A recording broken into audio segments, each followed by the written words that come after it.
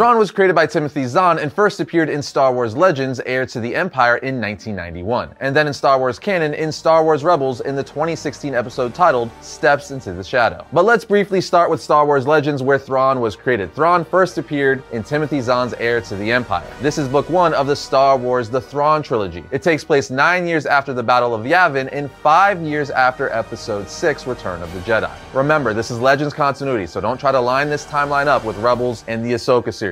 We'll touch on the canon part after this. Anyway, Grand Admiral Thrawn is the most brilliant of the Empire's minions, reaching the rank of Grand Admiral in the Imperial Navy. What's very distinct about Thrawn is he's not a human. He's a member of the Chiss species from the planet Scylla, having blue skin and red eyes. Now you may be saying, what's so distinct about Thrawn being from an alien species when every other character in the Star Wars universe is an alien species? Well, for one, he was the only non-human to become a Grand Admiral in the Imperial Navy, which is the highest rank.